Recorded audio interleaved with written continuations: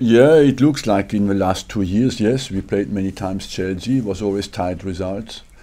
Apart from at home last year, I think we beat them 3-0. But after that, we played them many times, and it was always big battles. And Chelsea comes back as well in a good form. You know, they've been consistent recently.